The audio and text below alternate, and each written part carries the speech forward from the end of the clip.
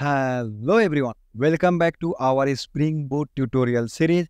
In today's video, we are going to learn a most important topic that is called validation. So till now, you remember we have created an API to create a new user and add into our database. But the major problem is what here? In case if username is empty and I can say name is also empty, and when I try to click on send, but I want to make sure like name is not empty or username at least contain one or two character. But the problem is here, like when you click send, you can see you'll get 200 and in the body you will get this response. And if you try to refresh, here you can see name is blank and username also here blank. So we want here validation before saving in our database at the API level. Let's add some kind of validation. So how we can do? So first of all, we have to use a annotation that is called @valid, or you can also use @validate, and this annotation must be applied to the method parameter in our controller to trigger the validation. So let's try to add here, just use here @valid and try to import from Jakarta. So now what I'm thinking, like validation has been added for this API and this is our model class. So currently this model class I'm treating as entity. If you want, you can create a separate DTU also. So for the name variable, I want to check like it is not empty. That means we cannot add the blank. So what we can do, just use her annotation as not empty. And this will also come from Jakarta. Now I'm thinking like my validation will work fine. So let's save and stop your running server and restart. So now click on send. So you can see, right, still the issue has been not fixed at all. And the user is still added in our database. That name is still blank. So are we missing anything? Yes, we are missing one thing. So you have to add a dependencies, open your browser and just try to search here Spring Boot starter validation dependency mapper, and you can open the first link. Currently the version is 3.3.4. Try to copy this one.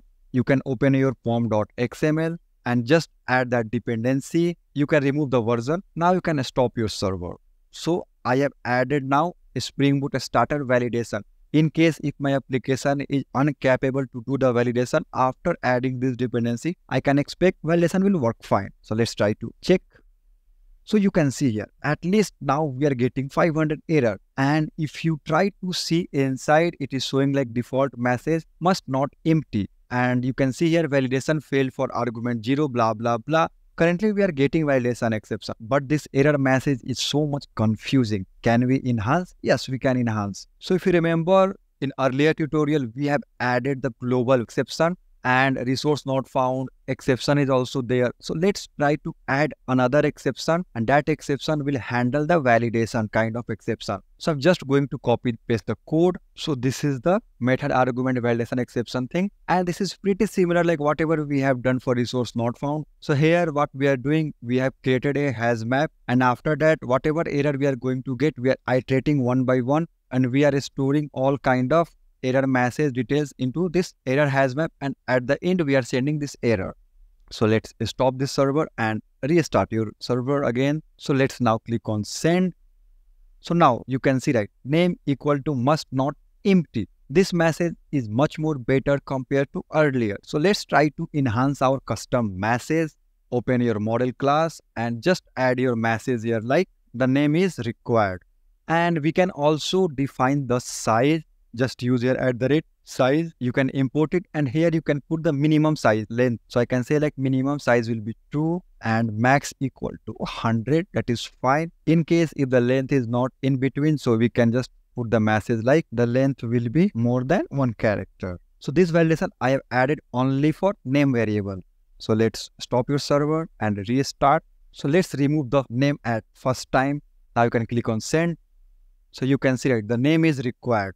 Whatever message we added, it is coming perfectly. The name is required. Now again you can rerun. Again you can see, right, the name is required because the length still is empty only. So let's make name as A, and now you can click on send. So you can see, right, name equal to length will more than 1 character. So whatever custom message we have added at the level of size, we are currently seeing. So similar kind of message you can also add for username. Now you can stop and again rerun. So till now we have seen like validation is working fine. If one variable validation is missing, now we have added validation for two variables. So let's check. So you can see, right, first of all, we are getting like name, the length will more than one character it is expecting, and after comma, we are getting another message for username. The length will more than one character. So if we change the username, only we are getting message for the length will more than one character for name. So you understand how to add the validation in your existing Spring Boot application. So it is not limited only for not empty or @size. They have more things. You can check the Spring document also. So in the next video, we are going to learn how to create the JUnit for our existing application.